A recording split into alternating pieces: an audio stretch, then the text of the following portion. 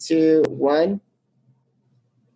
Hello, everyone, and welcome back to the Jake's Take with Jacob Elyachar Podcast. I'm your host, Jacob Elyachar, the chief content producer and writer of jakestake.com, a pop culture entertainment news website. And I am so happy to have my latest guest with me. He is a singer-songwriter. He's an author at Gaynrd, and he's a former Huffington Post contributor. Please help me welcome Kenyth. Thank you. Hi. Kenyth, thank you so much for sitting down with me. Oh, thank you for having me. This is awesome. Thank you so much. All righty. So when did you get first interested in music, and how did that passion evolve into desire to pursue a career in the recording industry? So as long as I can remember, I've loved music and been doing stuff with music. And my great grandmother used to say that I was the most well-behaved baby in church until the choir started singing. And then I had to go and sing and dance and be up there with them. So she said she knew at that age that I was going to do music. And then I sang all throughout church and in school. And then I started pursuing it professionally when I moved out here to California. And I just haven't stopped, I guess. All righty. So can you please describe your songwriting process to my audience? So my songwriting process is a little bit all over the place. It kind of just depends. Like there'll be moments where I'll be talking to someone at a party or whatever, and all of a sudden I'll just get hit with this idea and I'll have to run off by myself and look like a weirdo so I can hum out these, melody or write these lyrics. And other times, it takes forever because I'm trying to sit there to come up with a melody and lyrics and it doesn't work. And so it's weird. It hits me at any point, and I just like to sit by myself and, create, I guess. Sound a little weird. I'm sorry. Don't worry. You don't have to be sorry. Every singer and musician I've talked to has different processes. Good. That's good. Absolutely. So do you have any music heroes, and how do they make an impact on you? So Tiffany's always been at the top of the list. She's someone that I've listened to since I was, teeny tiny little boy, and someone I've been lucky enough to kind of indirectly and directly sometimes kind of work with, musically and otherwise. I released a single last year called Holy Water that she wrote with a friend of hers. I'm so excited about it. It's such a great song. And so to have her kind of have heard some of my songs, and she's amazing. I love how she kind of went from this little bubblegum mall girl to this really serious singer-songwriter that does incredible music. Like, she's so amazing, and she's got such a great voice. And Alex Johnson is another one. She's a Canadian singer-songwriter, actress. She's done everything. And she's another one that when you look at her, you just kind of see this blonde-haired, blue-eyed little Disney girl. And she's such an incredible artist and so serious about her craft. And I have loved watching her evolve too, because like I said, she kind of started off on the Disney Channel and kind of became this amazing singer-songwriter. And I've been lucky enough that they're my two big ones, my two idols, and I've gotten to know them and meet them, and it's still just kind of amazing. Awesome. So what have been some of the challenges that you faced throughout your career, and how did you overcome those obstacles? So being an out artist, I came out when I was 15, 13, if you counting friends. And so I've never really hid that part of myself. And when I came out here, when I first started music, gay artists were kind of a novelty act. They were either singing super, super sexual songs or songs that were just done to get a laugh. And I'm neither really one of those. I don't, take off my clothes to sell my music. And I think I'm funny, but no one else does. So I don't do that. And I kind of fell in the middle and was just like, you know what? I'm just going to be myself and kind of see what happens. And it was something that was a little nerve-wracking when I first started, because I was kind of put against like the Steve Grands and, artists like that were, physically beautiful And I was just kind of this weird little hick from Montana. And it was a little weird because I was kind of told I'd have to change things, and I'm very stubborn, so I didn't. And it actually worked out in my favor.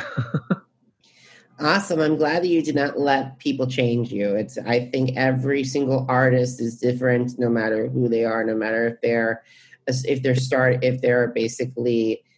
you or if they're Frankie Grande, then there's different. Yeah. Or all the way up to Lady Gaga or to Tiffany. Everyone is different, and you cannot be a cookie cutter. Exactly. That was the big thing, is I didn't want to be some cookie cutout, and I just kind of embraced who I was. And I did Unlock Your Heart, which was kind of a pop video and had Ronnie Kroll in it and was super fun. And then my very next thing I did was very acoustic singer-songwriter kind of stuff, because I was told that as a queer artist, I could never do that. I would have to just do clubby sounding music. And I'm like, screw that. No way. I grew up with country music. I'm going to try something different. And it worked. And it seems like the gay country music scene is finding it stronger, getting stronger every day. It is. You've got Orville Peck now and a bunch of other artists that I'm so excited where queer artists have come.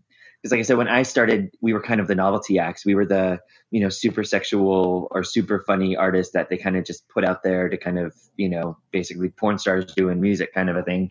And now we've got a mate like Troye Sivan and Orville Peck and even Steve Grandin and a bunch of other artists that have entered into the mainstream and are doing, not gay songs, but just songs. And it's really been awesome to see.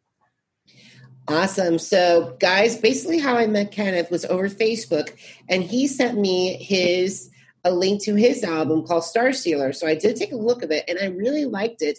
And it's on the jakestake.com new music review. So you go on the music tab or type in Kenyth's name, he's under it. So I would love to talk to you about some of my favorite tracks. Yes, please. I am so excited about Star Stealer, and your review made me smile so big. So thank you so much. I was so excited. You're so welcome. I get a lot of artists that come to me, but at the same time, I'm like, I have to listen to their music, and if I'm not connecting with you're not going to be featured. But however, your music connected with me. Yay. So. All righty, Kenyth. So let me start off with You and Me. I would love to hear the story about that. So You and Me actually is from the Jetsons movie from 1990 and was the first Tiffany song I ever covered. It was written by two men, Stephen McClintock and Tim James. And I sent it to Stephen just kind of like hey, I did a thing, and didn't really expect anything. And he immediately wrote me back and told me how much he loved it and recommended I pick up two of the other songs that he had written for Tiffany to kind of see, how I sounded on them. And You and Me, I first recorded it back in, I think, probably 2015 or 2016. And it went through so many different machinations of how it was going to sound. And I'm so proud of it. Like I have fought so hard for that song, and Steven has kind of been my champion with that song as well. Making sure that it sounded good, that it felt right. And it's a little rockier, more rock and roll than I normally do. So that was really fun too, to kind of get into that kind of gritty kind of sound. And it's just fun. It's just a fun love song.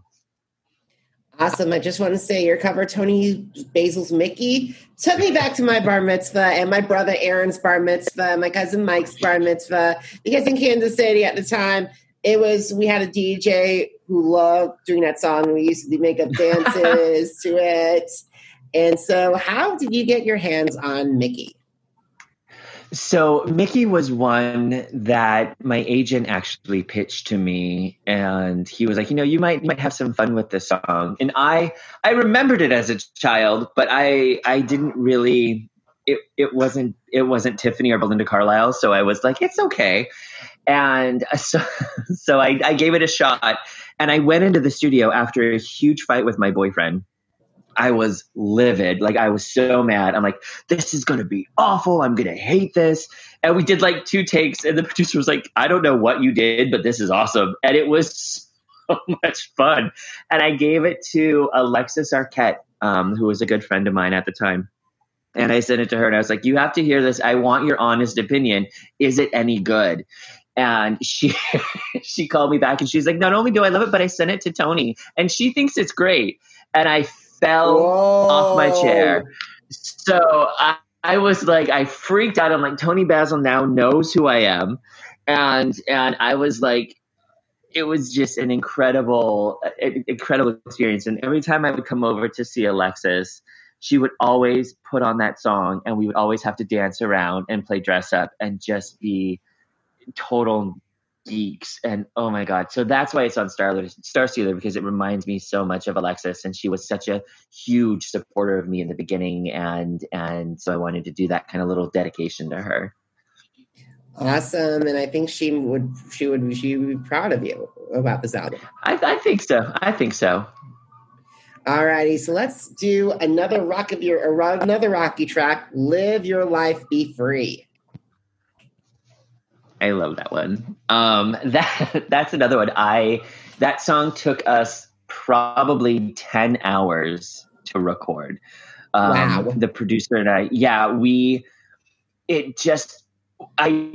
we couldn't get it right. And it's my favorite Belinda Carlisle track. It's from my favorite album of hers.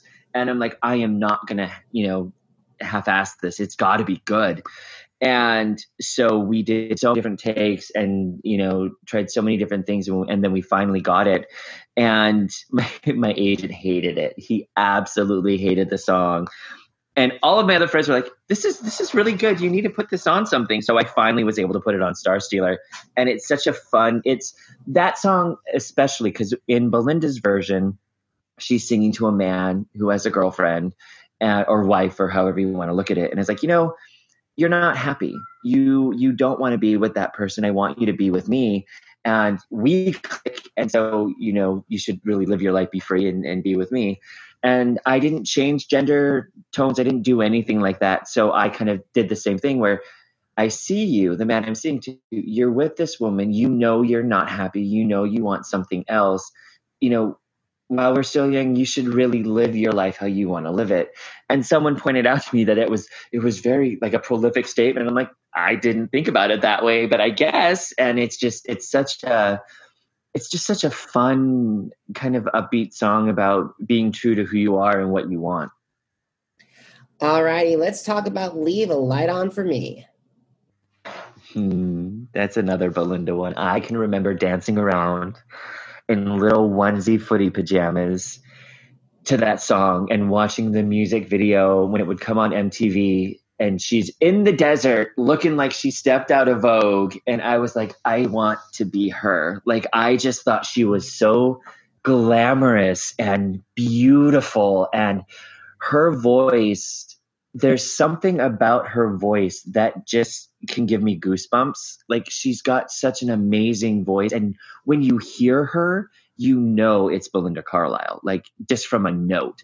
And she's so amazing. And Leave a Light On, I had so much fun recording that song because it's that, I'm coming back to you. No matter what I'm doing, no matter where I go, I'm going to come back to you. And at the time when I was recording it, I had a boyfriend that was a little upset that I was trying to do music stuff because he thought that I would like kind of take me away from him.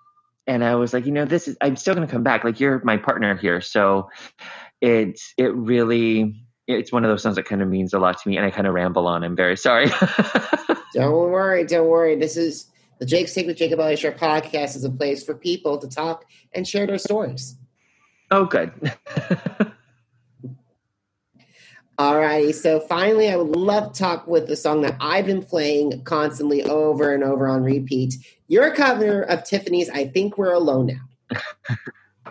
So I Think We're Alone Now it's a very important song to me. It was the first 45 I ever owned. My parents bought it for me when I was, 3, I think, when it came out, 2 or 3.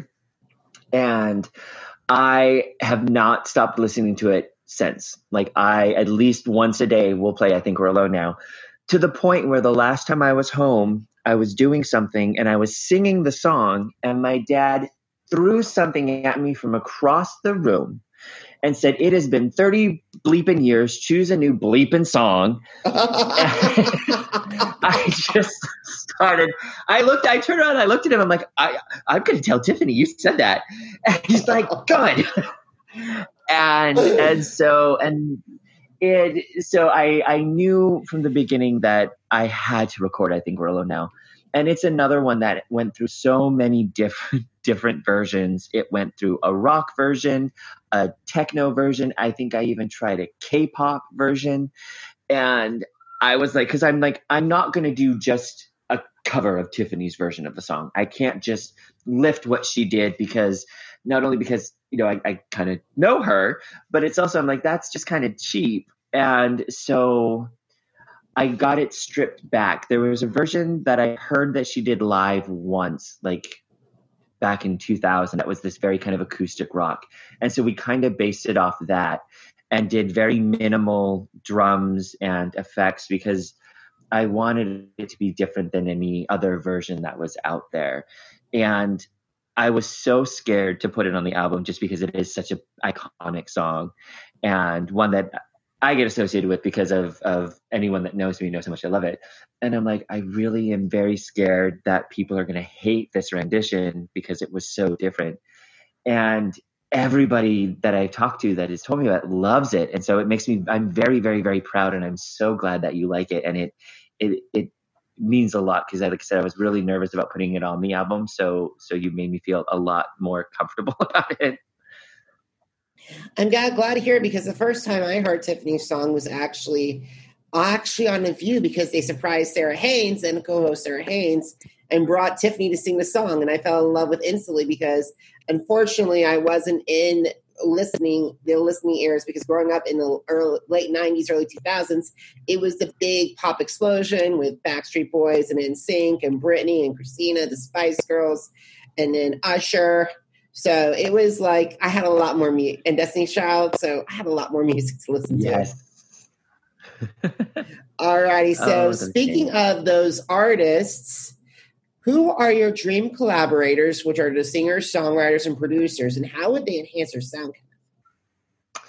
So I actually told Alex Johnson yesterday. I said, I'm going to mention you in this interview I'm doing, and I said I want to talk about how much I want to work with her, just because of her songwriting style and her voice and who she is as a person.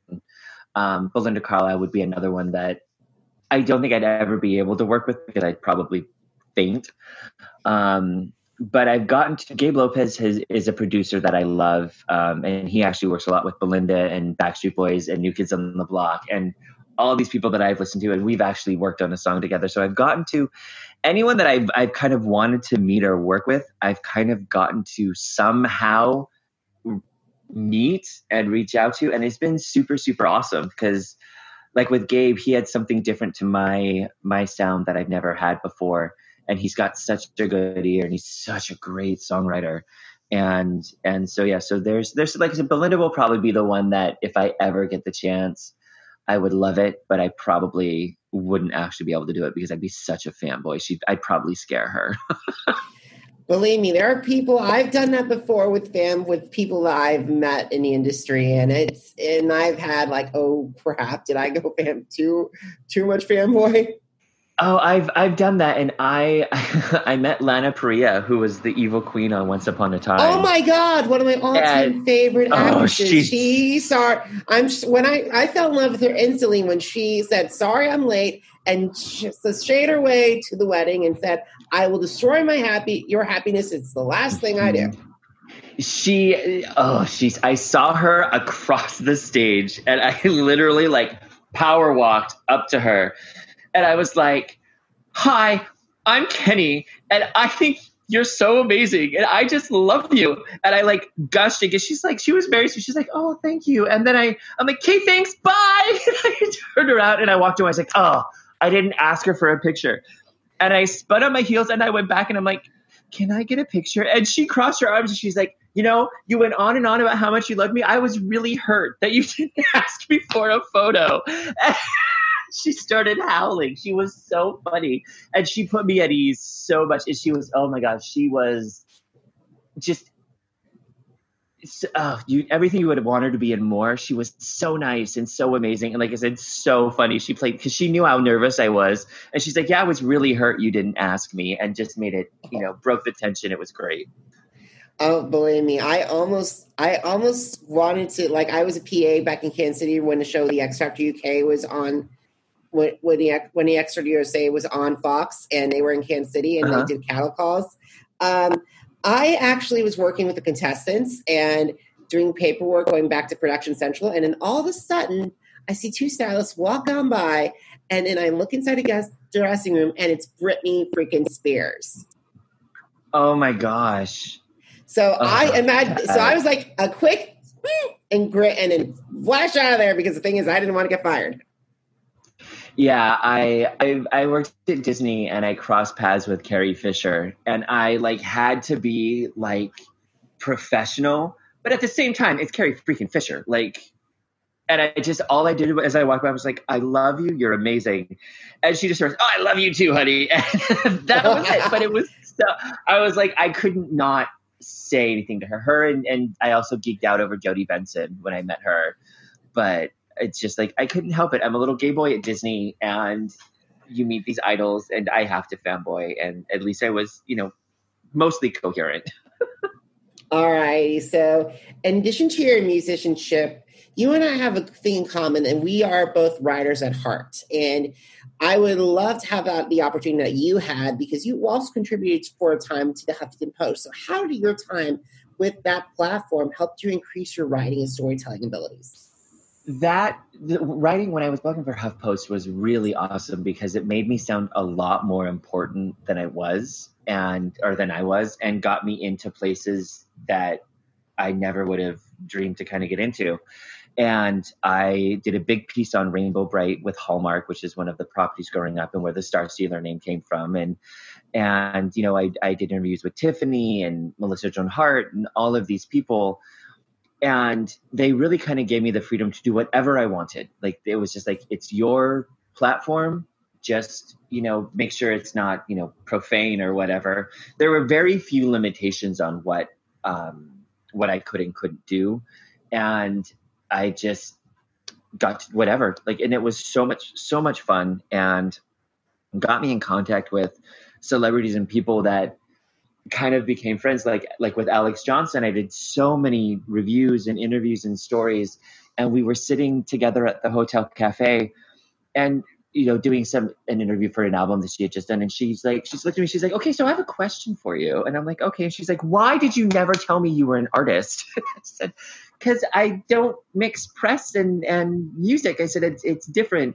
And so it kind of opened doors in other ways, because I wasn't being opportunistic about it. I was working with them about them, and then they, would find things out and then offer to kind of help me like I was doing with them. And it was really a amazing experience to work with them. And now writing for Gaynrd as well, it gives me the same thing with that. The guy that owns that site's a dear friend. And he basically said, whatever you want to do, anything at all, just let me know and have fun. And so I've gotten to meet people and do things and review things that I never really thought I would get a chance to do. And it's really cool. All righty. So let's talk about social media, shall we? So what have been some of your favorite social media platforms? Is it Facebook? Is it Instagram? Is it YouTube? Is it TikTok? And why do they stand out? So Instagram is the one I'm probably most comfortable with, because it's just here's a picture, here's a blurb, there you go. Because I am crap with social media. I am so bad at that has been every agent and manager I've ever worked with are like, you really suck at social media, because I don't really know what to do. And I would always post here's a great thing about my album. Here's Alex Johnson's album. Here's a picture of this turkey I just made. And they're like, you have no flow. You have no consistency. And so Instagram, my best friend finally got me to a spot where I know what I can and cannot post now. So that's my favorite, just because it's the one I know the most. And I crap with Twitter, and I'm too old for TikTok. So that's one that I'll probably never do. Although I have heard that my songs are now on TikTok. So I have friends that are like, we're going to make little videos. I'm like, great, you do that, because that'll be great. And I'll share them. But I am way too old to do TikTok. And then I'll start one next week, I'm sure. All righty. So this is the second to last question. If you had the opportunity to meet with aspiring musicians who want to increase their presence in the recording industry, what advice would you share with them? That it's your career, and you have to be vocal about who you are and what you want. Because if you let people tell you who you want to be, it's going to be a lot more difficult for you to be taken authentically and for you to be who you want to be later on. So I would say just make sure, as long as you're true to yourself, it doesn't matter. Who you are is going to be enough for people. And there's going to be someone that is thankful that you are doing what you're doing. Awesome. So Kenyth, the last question. Where can my audience find you on social media? And also, where can they stream or download your music? So all the music is on every platform: Spotify, Amazon, iTunes. There's going to be a physical disc available through Amazon too, which I'm excited about. And then everything's just under Kenyth Mogan, Kenyth Mogan. And then every social media is super simple. It's just Kenyth Official. Awesome. So everyone, if you want to hear more episodes of Jake's Take with Jacob Elyachar podcast, you could go online to Apple Podcasts, to Google Podcasts, to Spotify and Spreaker. Just type Jake's Take with Jacob Elyachar, Jakes, Take with JACOB, ELYACHAR. You can also go to jakes-take.com to read more of my interviews and my music reviews, including you'll find Stars Here by Kenyth Mogan on there. And then, once again, it's jakes-take.com. And finally, if you're on social media, so am I. You can Facebook request me, Instagram, follow me on Instagram, follow me on Twitter, and also, more importantly, follow me on YouTube, because I post a lot of my interviews on there as well. It's Jacob, JACOB, ELYACHAR. Kenyth, thank you so much for the incredible conversation. Thank you so much for having me. This was fantastic. Thank you. All righty. Have a great day, everybody. And thank you so much for tuning in. Bye.